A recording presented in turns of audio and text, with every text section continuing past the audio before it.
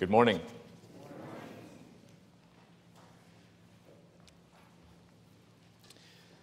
Jesus said in John 14:15, "If you love me, you will obey what I command." That, my friends, is the cost of discipleship. Today is Palm Sunday, the day that commemorates Jesus' entry into Jerusalem about a week before his death. In Luke's Gospel, in the 19th chapter, we learn about what happened. When he drew near to Bethphage and Bethany, at the mount that is called Olivet, he sent two of his disciples, saying, "Go into the village in front of you, where on entering you will find a colt tied, which no one has ever sat. Untie it and bring it here. If anyone asks you, 'Why are you untying it?' you shall say this, 'The Lord has need of it.'"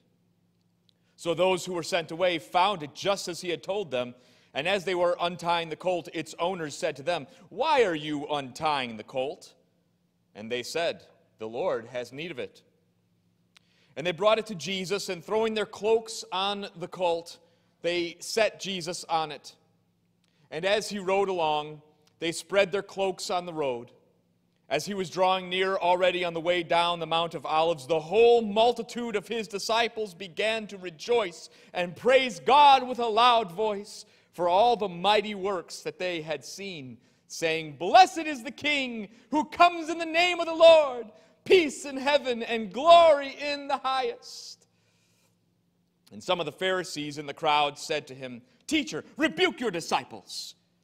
And he answered, "I tell you, if these were silent, the very stones would cry out." And when he drew near and saw the city, he wept over it, saying, "Would that you, even you, had known the day the things that make for peace, or on this day the things that make for peace. But now they are hidden from your eyes. For the days will come upon you when your enemies will set up a barricade around you and surround you and hem you in on every side and tear you down to the ground, you and your children within you. And they will not leave one stone upon another in you, because you did not know the time of your visitation." Jesus wept over Jerusalem because though they praised God with their lips, their hearts were far from him. Though they claimed to know God and to have a relationship with God, here was the Son of God in the flesh in front of them. And they did not recognize him. And they did not obey him. And they did not follow him. And they had every evidence in the world. When people say, "Oh, if only God showed me some sign, I would believe," that is not true. That is not true. Because these people saw signs, many signs. As a matter of fact, if you read in the Gospel of John in chapter 11, Jesus goes to the grave of his friend Lazarus, who's been in the grave for 4 days. He says, "Remove the stone from the grave." They say, "Lord, he's been in there 4 days. He's going to smell." But they remove the stone anyway. Jesus says, "Lazarus, come out!" Lazarus, the dead man, comes out wrapped like he's a mummy, all right? Comes out of the grave like that. He says, "Take off the grave clothes and let him go." And then the very next thing you'll see if you read the Gospel of John chapter 11, the very next thing the Pharisees tried to do, who saw that, they were there with him, said, "We need to kill this man. First of all, we need to re-kill Lazarus. We need to get rid of Jesus." What? You just saw Jesus raise a man from the dead, and you want to destroy him? You refuse to believe? See, that's the key. They refused to believe. Evidence had no place in their faith or lack of faith. It was a willingness not to believe. Jesus weeps over Jerusalem In another place he says, how I long to gather you as a hen gathers her chicks under her wings, but you were not willing. They praised God with their lips, their hearts were far from him. And though the religious leaders displayed some outward conformity to the letter of the law, they did not care one whit about the spirit of the law and about the one who gave the law. And that kind of outward conformity, God does not honor. He wants your heart. He wants your heart. He wants your heart to be set toward him. If your heart is set toward him, then you will obey him. You won't obey him out of some kind of duty like, well, God says I have to do this thing. I guess I will. You'll obey him and say, yes, Lord, you're my Savior. You're my Lord. I want to follow you. I want to serve you. I don't want to live for myself anymore. I want to know you and the power of your resurrection and the fellowship of sharing in your sufferings, becoming like you in your death, so somehow to attain to the resurrection of the dead. That's what Paul wanted. At one time, he wanted to kill Jesus, and then he met Jesus personally, and now he wants to follow him. I want to know you, no matter what it costs me. I want to know Christ. It's the most important thing to Paul. It's the most important thing to me. Is it the most important thing to you? It doesn't mean that we're always going to be perfect in that desire. It doesn't mean that we're not going to fall back into the ways of our flesh. And we're going to see that in our passage today from 1 John chapter 2. We're going to see that. Walking with Christ doesn't necessarily mean we walk perfectly with Christ. Matter of fact, because while we're in this flesh, John's been saying, we've been learning ever since the first chapter of 1 John, that if we say we don't have sin, then we're lying, okay? It's just a part of this world, it's a part of this flesh. But are you walking with him? Do you love him? Is your heart set toward him? That's the question. That's the question. May the Lord speak to us today through our passage in 1 John chapter 2, verses 3 to 11. Let's pray. Let's pray. Oh Lord, we thank you so much for your grace, because without that, there's, first of all, no way that we could ever know you. And secondly, there's no way that we could be forgiven. Lord, we need that. We need your forgiveness, and we need the knowledge of you, and we need to have a heart that is close to you. Lord, even if there are people in this room whose hearts are far from you, now I pray, Father, that you would draw them. Draw them to yourself. Draw them to your Son by the power of the Spirit. Lord, speak to us through your word today. Give us your word now, Lord. You are the God who speaks, the God who exists, and the God who speaks. You are not like the deaf and dumb and blind idols of man's own creation. You are the Creator God, and you care about us enough to speak to us and to give us your word. And so, Lord, help us now incline our ears to listen to the Creator of everyone, to the Creator of everything, because you love us, because you would have us to come to you and to obey you for our good and for your glory. In Jesus' name, amen. If you open your Bibles to 1 John chapter 2, starting at verse 3, we'll read 3 to 6 to begin. And by this, we know that we have come to know him, if we keep his commandments. Whoever says, I know him, but does not keep his commandments is a liar, and the truth is not in him. But whoever keeps his word, in him truly the love of God is perfected. By this we may know that we are in him. Whoever says he abides in him ought to walk in the same way in which he walked. How do you know if you really know God? This is really an amazing thing. We can know God. know him, not just know about him, we can actually know him. We can have a relationship with God in love, mutual love. He loves us and we love him, and he communes with us in his word, and we commune with him in prayer. We have a relationship together, and someday, for those of us who know him, we will see him then face to face. Right now we don't see. When Thomas said to Jesus, "Oh, my Lord and my God," because he said, "I will not believe until I put my finger in the holes in his hand and put my hand in his side," after Jesus had died, and then the other disciples saw Jesus and they said, "He's alive again." Thomas said, "I won't believe it unless I can do that." And then Jesus appears to him. He says, "Here, all right, put your finger here. Put your hand on my side. Stop doubting. Believe." Thomas falls down and says, "Oh, my Lord and my God." And Jesus says, "You believe because you've seen. Blessed are those who believe and have not seen." Which, if you are a believer in Christ, that is every single person in this room.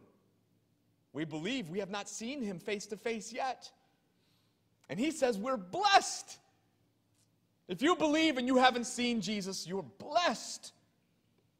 Amazing. But someday we will see him.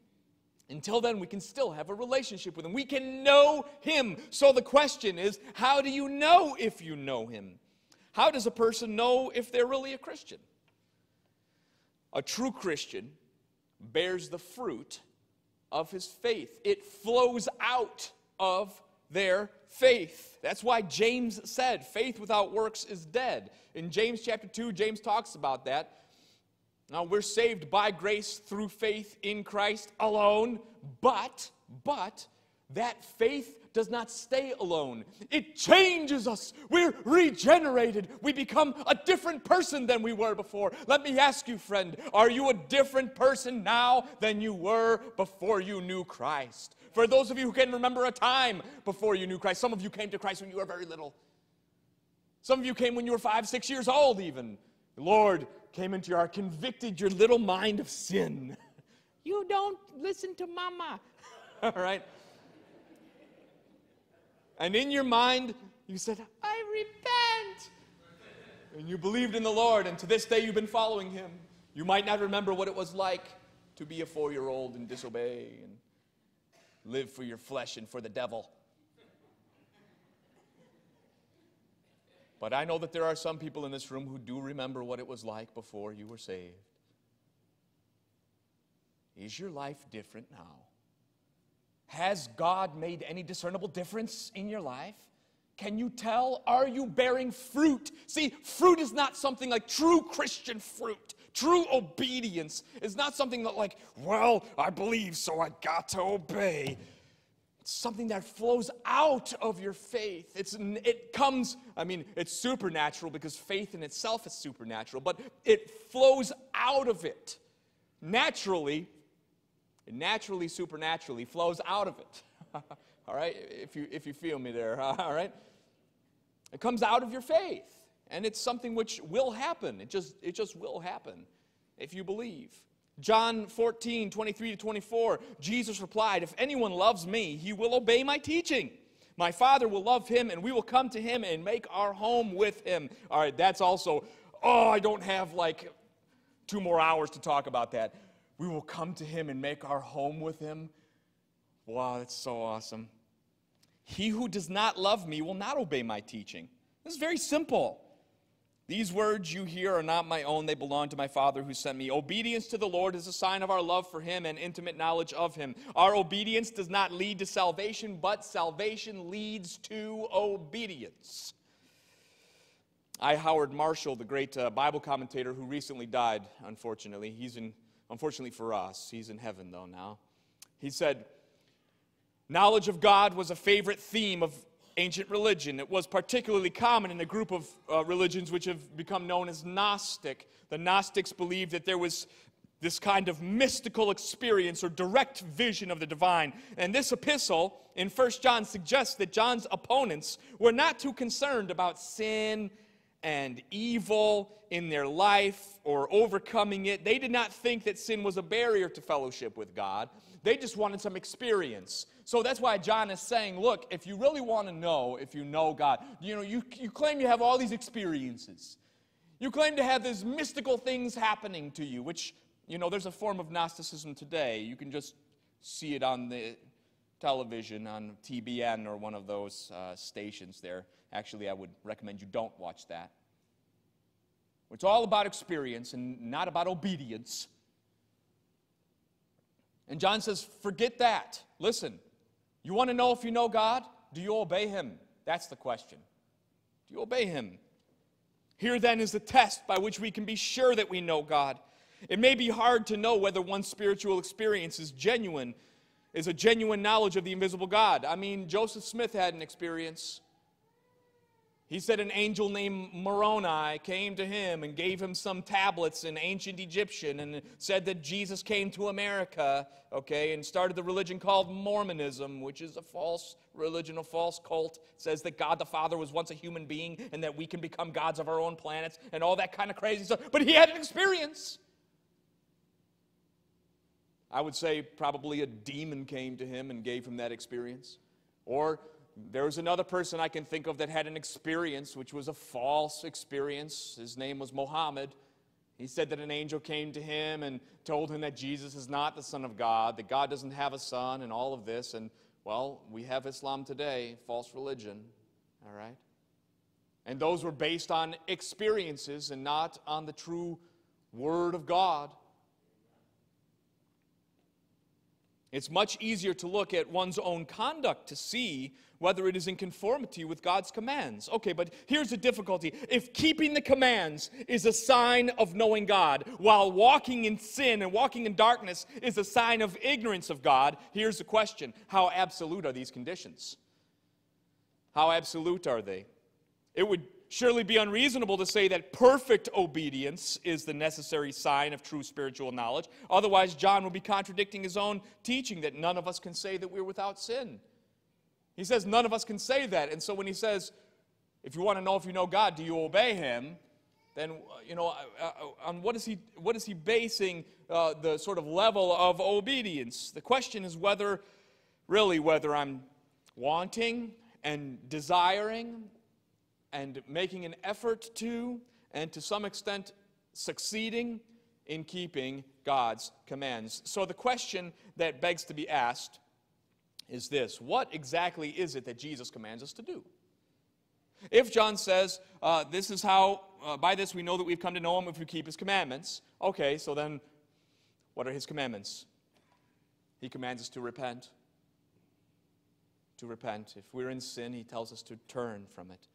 Matthew 4:17, from that time on, Jesus began to preach, saying, repent, for the kingdom of heaven is at hand. He commands us to believe. He commands you to believe in Him. Let not your hearts be troubled, He says in John 14:1. Believe in God, believe also in me. If you don't believe, you're not obeying His command. He commands us to love. Matthew 16:24-25, if anyone would come after me, let him deny himself and take up his cross and follow me. Oh, I'm sorry. Matthew 10:37. Then I was reading the next one. Whoever loves father or mother more than me is not worthy of me, and whoever loves son or daughter more than me is not worthy of me. He commands us to take up our cross and follow Him in Matthew 16. If anyone would come after me, let him deny himself, take up his cross and follow me. For whoever would save his life will lose it. Whoever loses his life for my sake will find it. He commands us to fear God in Matthew 10, verse 28. And do not fear those who kill the body, but cannot kill the soul. Rather, fear Him who can destroy both body and soul in hell. And not only these, Jesus commands us to worship God in spirit and truth, to always pray and not lose heart, to not be anxious about our daily life.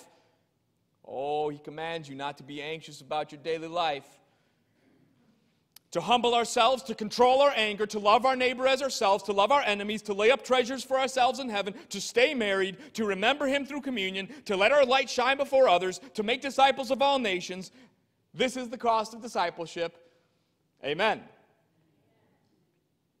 There's no such thing as a halfway Christian. Look at verse 4. Whoever says, I know Him, but does not keep His commandments is a liar. The truth is not in him. There's no such thing as a halfway Christian. If you don't care about following what Jesus says, then you don't care about Jesus, period. You cannot separate his commands from his person. There are plenty of people who are like, yeah, I'm like Jesus, man. He's my homeboy. He's cool. I like him and he likes me, but their lives are the opposite of what a disciple should be. John says that they're liars. If someone knows Christ in a saving way, their lives are changed. They're not the same as before. They love Christ and they live for Christ. Jesus hates lukewarm Christianity.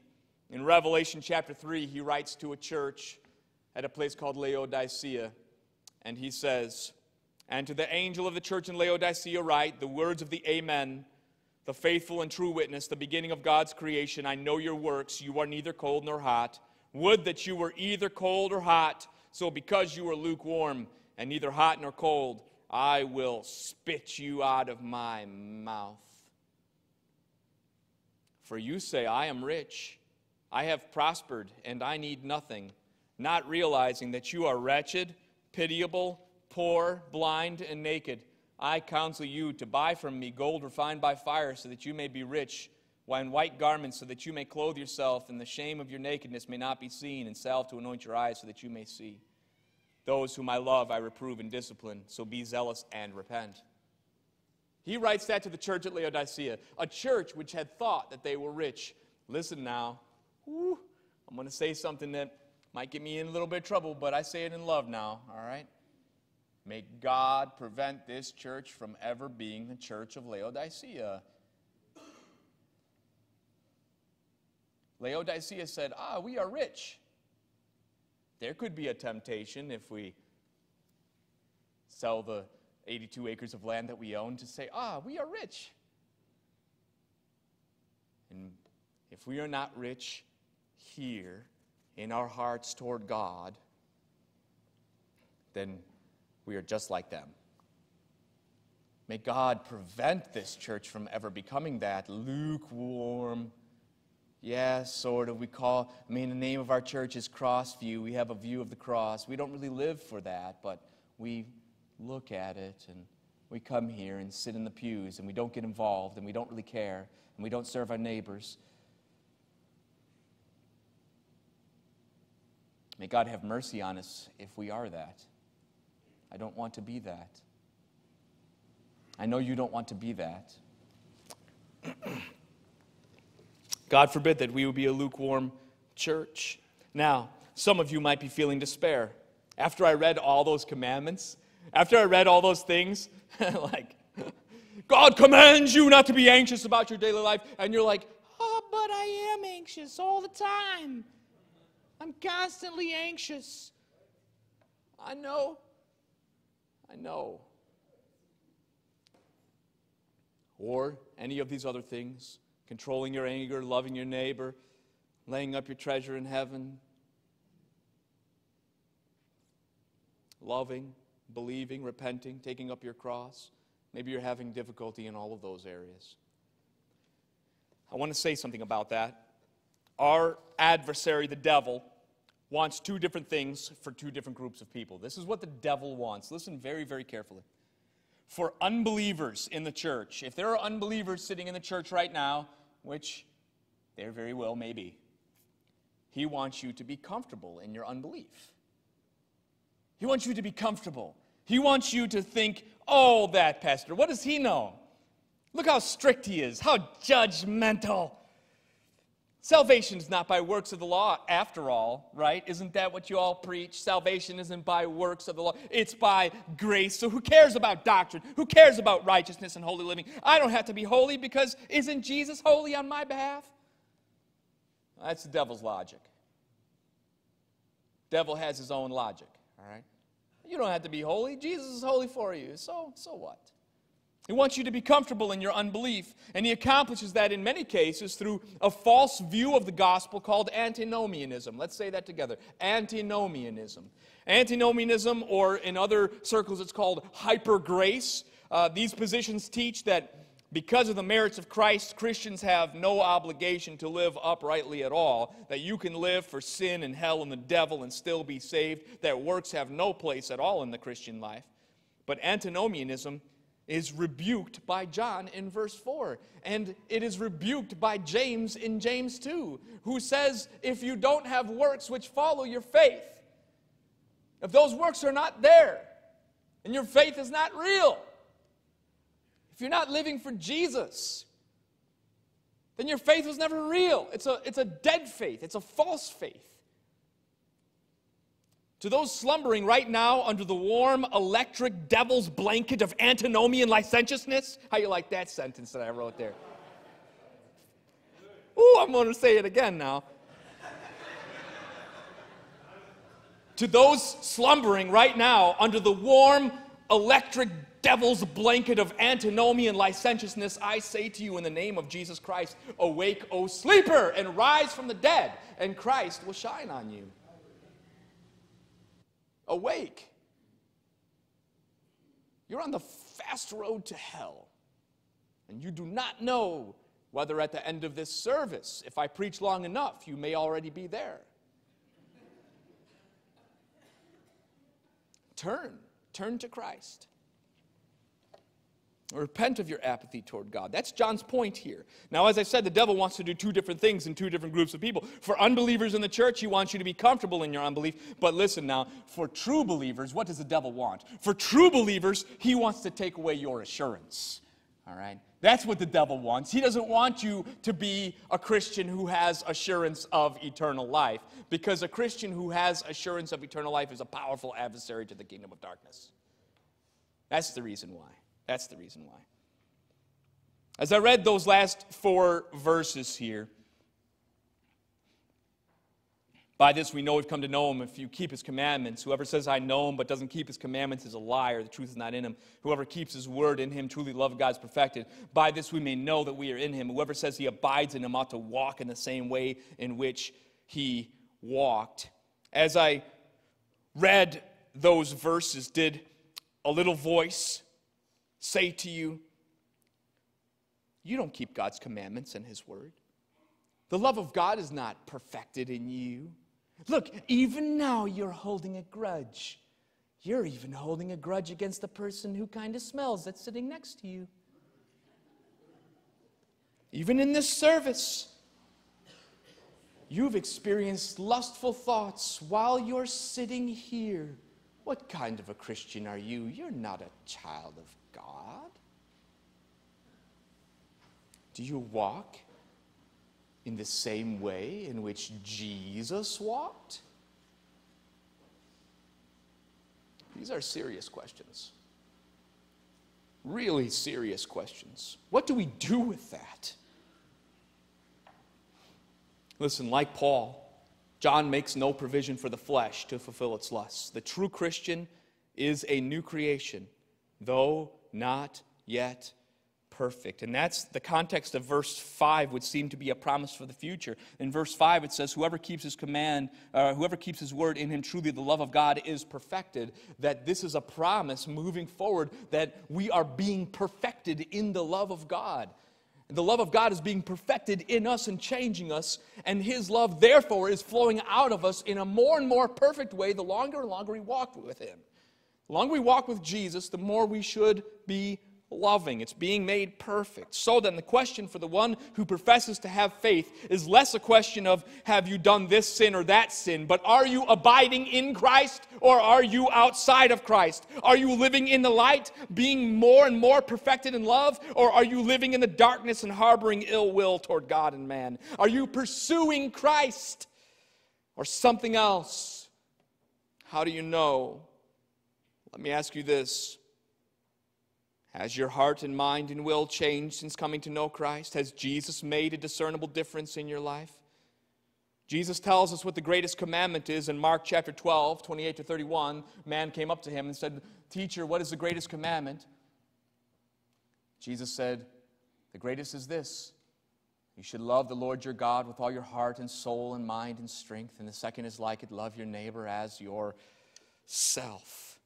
So are you pursuing Christ, following him? Are you loving God? with your heart and mind and soul and strength? I think that these things, I need to just take a little bit of time to break it down. What does it mean?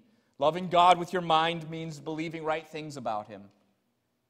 Now, that's not the only way for us to love God, and if we only say that we love God with our mind and not with our heart and with our will, then it's not really a true love of God. It's just an intellectual assent. There are people like the Pharisees who give intellectual assent to the truths of the Scripture, but they don't really love God. But that is a part, because if we don't love God with our mind, if we don't believe right things about Him, how can you love Him if you don't really know about Him? You've got to love Him with your mind. You've got to love Him with your heart. Are your affections growing? Your love for Christ growing deeper and deeper?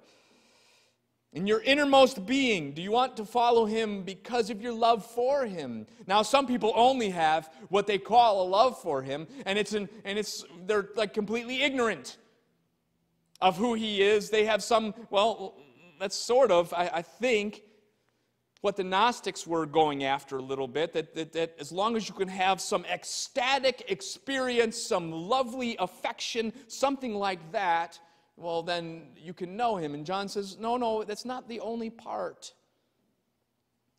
You also have to have the third part, which is your will, your strength. Do you love God with your strength? Are you acting in line with what He would have you to do? When we don't, do we confess? Confession is also an act of obedience. So, loving God with our mind, with our heart, with our will, all of these things are involved. Some have one more than others, and we're not going to love God perfectly with all of these things in this life, and some people have a more intellectual-minded faith, and some people are more passionate, and I was talking with my friend the other day who said, I might be able to argue with a little old lady, and I might have some understanding of the Bible that's deeper than hers, but maybe her love for God is way deeper than mine. That's possible. But in some measure, all of these things have to be there in order for the love of God to be true. Mind, heart, will. And if the mind and the heart and the will, the strength are engaged for Christ, then sanctification and walking with Christ will follow. But sometimes, friends, sin follows us from our flesh as well. Sin does. And, I'm thinking about the man right now who, at one time, he was sleeping around. Didn't have really much of a conscience about it. It's something that his friends would do as well. And, maybe there was some worldly twinge of guilt, or his conscience was pricked a little bit, but not in a godly way. And he was sleeping around and all of that. And maybe he had, even looked at pornography since he was a little kid. And then someone shared the gospel with that man, and the Lord saved him, and he was changed. He really made a firm decision that because of my love for Christ, I'm not going to do that anymore. He broke off his relationship with his girlfriend that he was with, happened to be with at that time. But he had been looking at porn since he was 12, and it's so pervasive. And he opened an email, and bam, it's there, and he got sucked into that, And he's like a brand new Christian, and he's wrestling, and there's this. Now his conscience is really on fire because before he wouldn't have thought ever about looking at pornography, but now it's like, oh Lord, who shall rescue me from this body of death?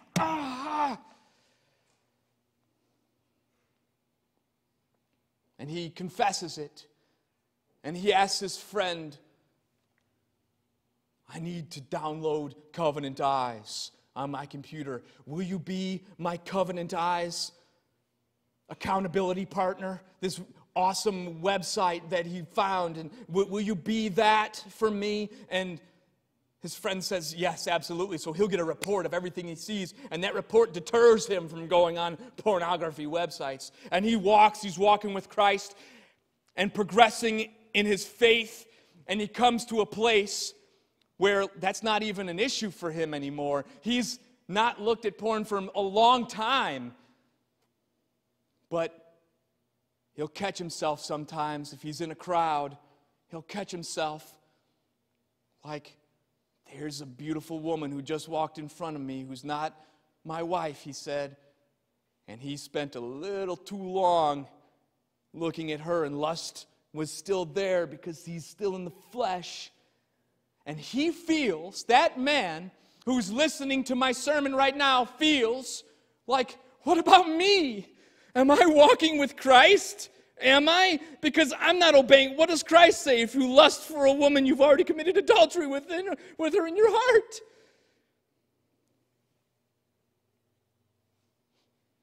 You know, friends,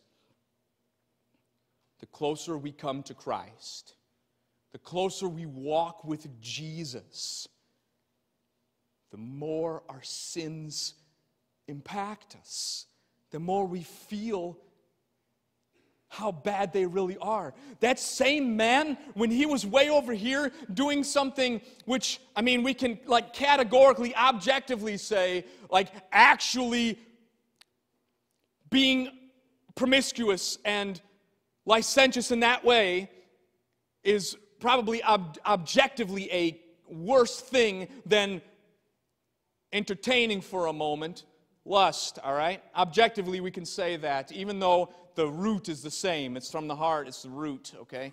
The root is the same sin. But here, he didn't feel guilty at all. Wasn't even a part of it. And as he's walking with Christ, he's all the way over here, like totally different person. If anyone looked at his life, if anyone outside of him looked at his life, they would see you're a totally different man than you were before. I remember you were a dog. You were a dog, boy.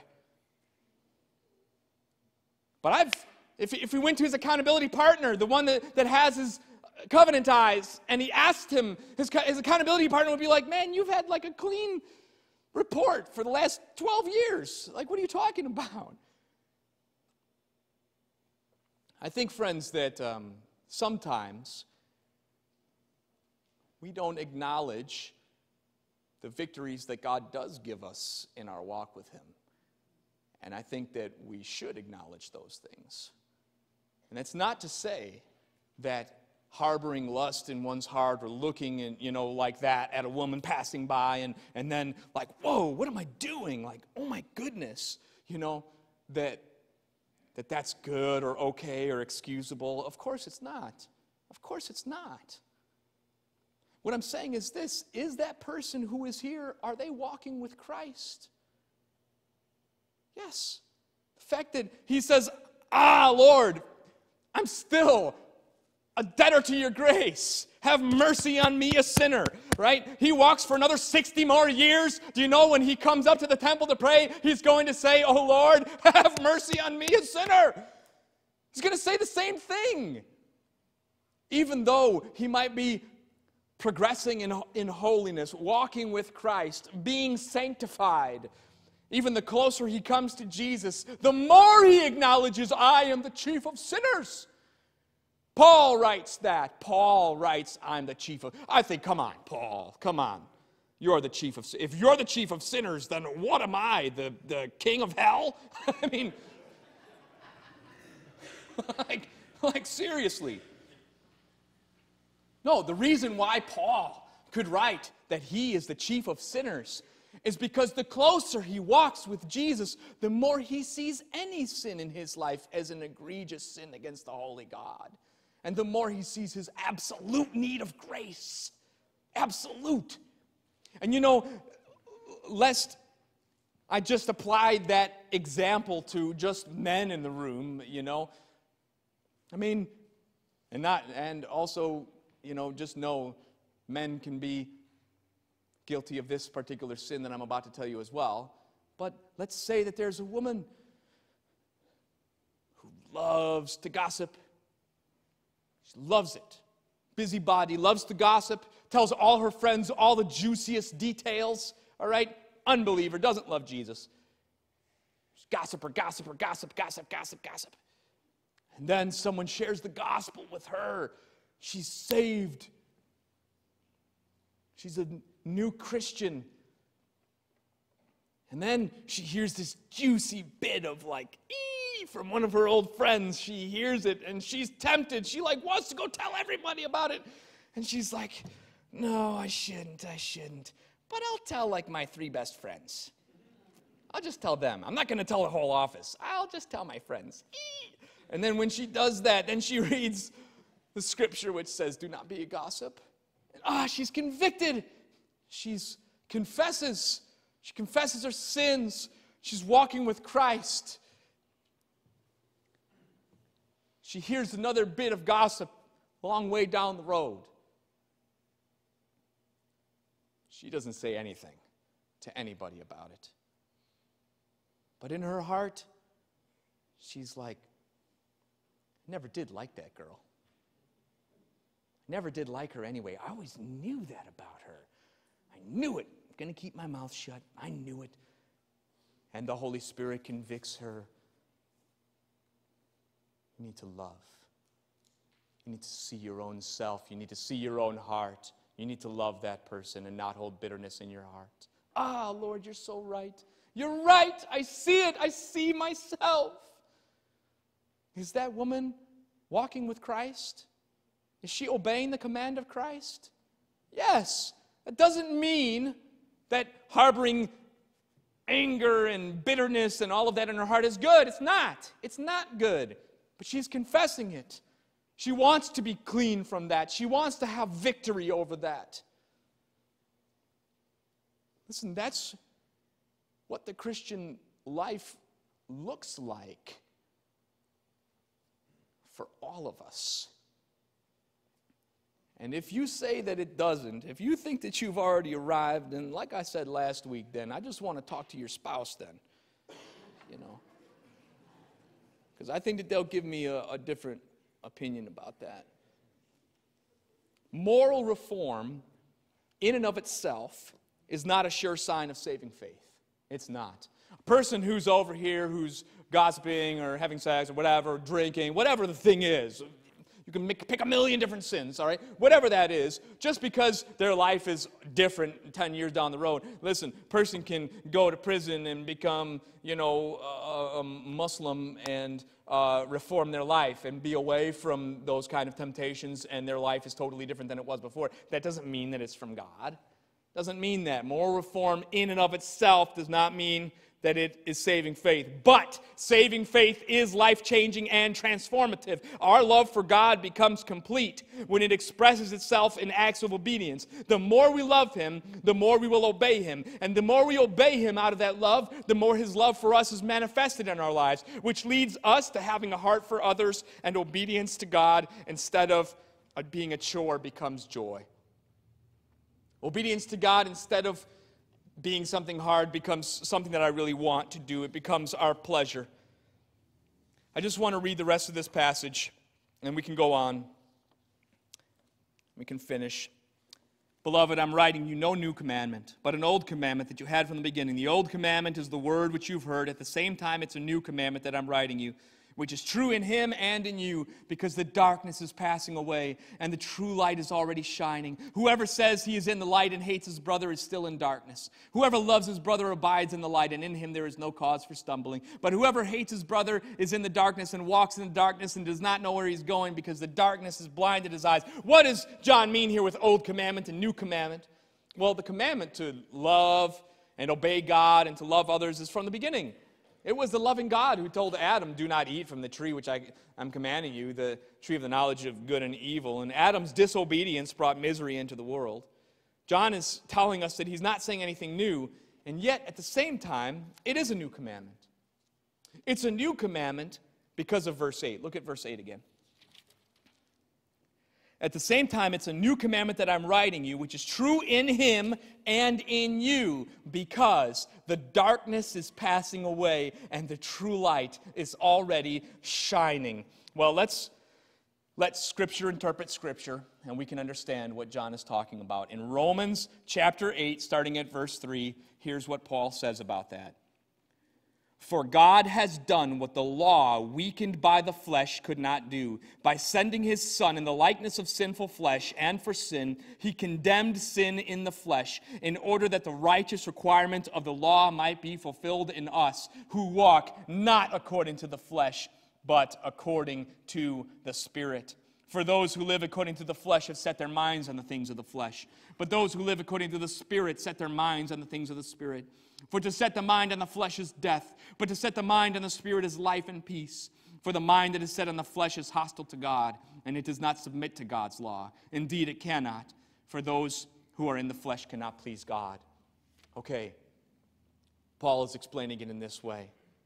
Paul says here that the flesh is so weak that following the law cannot bring about salvation. The fault is not with the law. The law is holy and righteous and good. But the flesh is weak. Our flesh is so weak. We don't have the ability in our flesh to follow the law. And that's why John says the old commandment, this commandment to obey and love and trust and serve God and love others, it's always been there. But you never had the ability to actually fulfill it. You didn't have the ability to walk in it.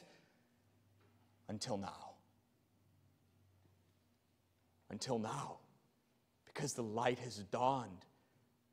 And what Paul says and what John says is this. Before we came to know Christ, we were continually defeated by sin. But now, through Christ, the indwelling of the Holy Spirit of God gives us strength. That's why John says he's giving us a new commandment. Because in Christ we walk by the Spirit. And we're able to obey it. It's new to us. It's new to us now. Because to us now, we can actually love. We can love people. We can forgive people who hurt us. Before, I just know in my own, I just know in my own history, in my own flesh, I lived in a house where if someone hurt me, I was taught to hurt them twice as bad. I was taught that way. That's the only way to deal with conflict. I was taught that. It was ingrained in me. That's some part of my flesh. I know that not everyone was taught that way. I know not everyone has that same struggle that I do. But forgiveness of others has been so hard. It's just naturally hard for me to do. I hold on to things. My mother used to say to me as a little child, man, if someone hurts you, you just cut them off and never talk to them again. I remember my mom saying that to me. Like, I would say, I don't want to hang out with that boy anymore, ever. Never want to see his face ever again.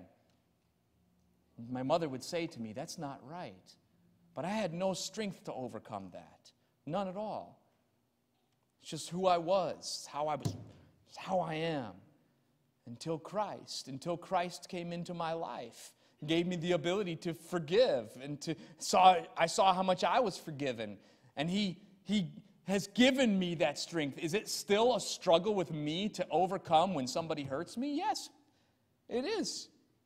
But I'm not the man I was before. I'm not the man I'm going to be, but I'm not the man I was before. We can obey God now. We can trust in Christ and serve Christ because the Spirit of God dwells within us. We can love others. One of the best tests of whether or not we're walking in the Spirit and walking in light is if we love our brother. That's what he says in verses 9 to 11. Is that taking place in your life? Are you holding a grudge, not just against Joe Schmo? I mean, against your parents, against your spouse, against the people in this church. If so, bring it into the light. Sin dies in the light. Sin dies in the light. It's like a gremlin. A gremlin can't be in the light. You ever see that? It was my favorite movie as a kid, Gremlins. If you put a gremlin in the light, they're going to die, all right? Sin is like a gremlin. You can't bring it into the light or it'll die. That's what you should do. Bring it there if you're holding on to that. Confess. Ask the Lord to take your life and consecrate it to Himself today. I'm going to close with this. In February 1874, the poet Francis Ridley Havergal, my favorite poet, was visiting a home where 10 people lived, and some of them were believers and some were not. But all the people in the home were unhappy, and she spent the evening sharing the gospel with those people. And before she left, all of them were converted. Amazing. Amazing thing. And as she lay in bed that night, after she saw this amazing work of God in these people's hearts, as she lay in bed that night, suddenly she got up and she took her quill and she wrote down these words. Take my life and let it be consecrated, Lord, to thee. Take my moments and my days, let them flow in ceaseless praise. Take my hands and let them move at the impulse of thy love. Take my feet and let them be swift and beautiful for thee. Take my voice and let me sing always only for my King.